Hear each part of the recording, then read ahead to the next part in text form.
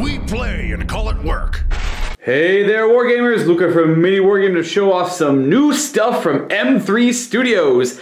These are some 3D printed terrain features, and the files to print these terrain features are on Kickstarter right now. In fact, as you're watching this video, there's only 30 hours left on that Kickstarter, so go to the description below and click on the link to get yourself right over there to check it out.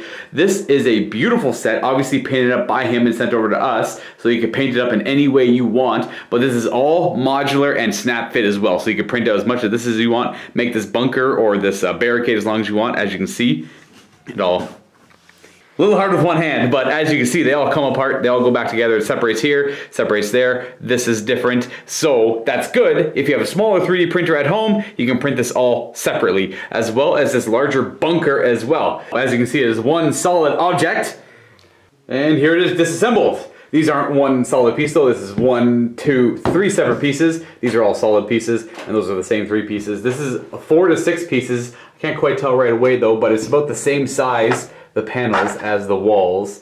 You can see this joint there, joints here, and the actual panels themselves are separate 3D printed pieces. And again, you can paint them however you like. This is very quick, mass-producible terrain for your 40K table or any sci-fi or modern day kind of warehouse table.